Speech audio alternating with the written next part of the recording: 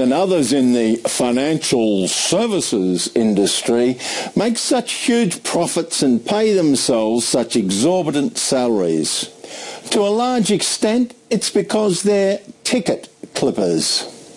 When conductors on trains inspect your ticket to ensure you've paid your fare, they clip a hole in it to show you've been checked. The tiny bit they take out of the ticket is hardly noticeable. Bankers and other people running superannuation funds have huge amounts of money passing through their hands. It's not their money, of course. It belongs to depositors or workers with super accounts. But naturally, they're entitled to be recompensed for administering and investing your money on your behalf. So they charge a small fee. Or, to put it another way, they take a small clip out of each of the billions of dollars that pass through their hands each year. The point of the analogy is that the amount they take seems so small you hardly notice it. So you don't worry about it, and you don't ask yourself if you could be getting a better deal elsewhere. What makes it so lucrative for the banks is that this tiny, insignificant amount is multiplied by the billions of dollars they have passing through their hands.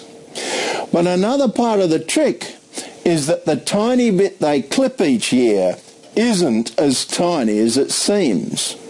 For instance, people in super funds often pay fees of just a fraction over 1%. 1%, that's not much, but it is.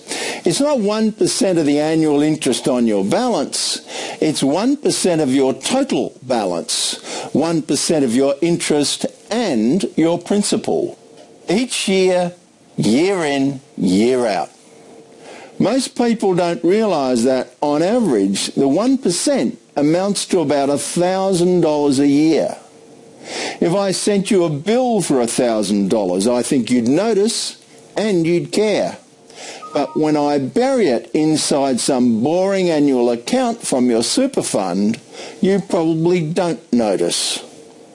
That's another part of the ticket clipper's art, stinging you in ways that are hard to see.